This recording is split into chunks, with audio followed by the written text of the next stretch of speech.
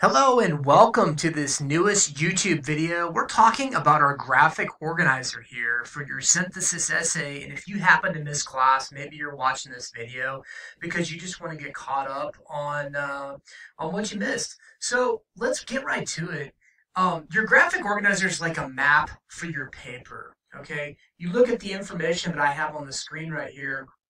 It's a brief outline for your paper. It does not need to be in complete sentences. As a matter of fact, you might just have a smaller fragment there. So you can be brief on this one. Your full paper is going to have all the sentences. And then when you look at the top here, some of you are going to be writing a little bit more or less than others. It depends on what your speed is. You probably know where you're at, whether you're going to be doing 2 or 3 body paragraphs. But if you are curious about that, I would be happy to tell you. So the graphic organizer starts off with your introduction. Hook right here. Talk about this. How are you going to hook me in? How are you going to make me want to read more? Maybe it's a question, maybe it's a interesting fact or something, or a short story about your topic. That is the first thing you're going to put there. Then, your thesis. Your thesis is one sentence which sums up what you're going to write about, okay? What are you trying to prove? Whatever that is, that sentence goes right there, okay? Then you get to the body, okay? Your first body paragraph is right here for claim number 1. Hey, what's your first argument that you want to prove your thesis to be true? What's your first argument going to be? Then, down here, this is going to be your evidence and commentary. This is all the stuff you get from the articles that you have read on procon.org, and you're going to write that evidence and commentary down there. Then you got number 2, your second argument. This is a whole new paragraph. What's another argument that you could prove your point with? You're going to put that argument right there. And then some more detail from evidence and commentary that you're going to write about that second argument.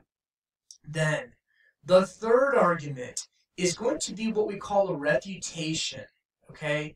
Now, a refutation means it goes against your point that you're trying to prove.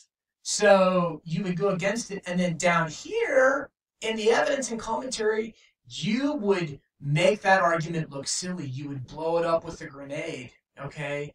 Finally, down here, you have your last paragraph, the conclusion. Restated thesis, all you do here is you say the same thing that you said at the top in your thesis statement in different words, okay? And finally, if you can think of a powerful closing thought to wrap up your essay, this is like typically a short, powerful sentence that just hammers in your points. So what I want to do is pull up my example, okay? I wrote an essay that you can actually find on Google Classroom, and this is actually what I put here for my outline on my organizer here. My hook, I told a story about people laughing at my flip phone. Yes, I did just admit that I still have a flip phone. It's pathetic, I know, okay? You can read it on Google Classroom. The thesis is right here. Hey, ditch your smartphone for a flip phone. Are you kidding me? That is what I'm trying to prove? Well, hey, I got some reasons here. Claim number 1, smartphones are expensive. And as you notice down here, you notice that I'm not using complete sentences, but these are the reasons why smartphones are expensive, okay? There's the prices, flip phones are half the cost, no monthly fees, spend money elsewhere. That's all that I'm writing about there. Claim number 2, you get longer battery life. Hey, down here, my evidence proves it, and you guys can read that. I'm not going to read that to you.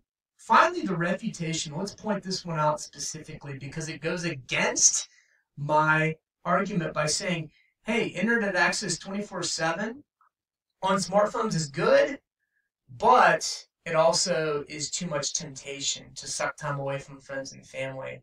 So this is my reasoning down there. You know, it disconnects people. Parents need to engage more with their kids, and teens text too much. Okay, finally, my conclusion. Smartphones are not needed. That's restated my thesis above. And then finally, my powerful closing thought. Hey, I put flip phoners will get the last laugh. So I hope this helped you guys come up with a little bit of an idea. You are going to turn this graphic organizer in for your points. So figure it out, map out your paper, and I hope you have a wonderful, wonderful time writing down your ideas for your synthesis essay. This is Mr. Daniels signing off. Thank you so much for listening to me on YouTube.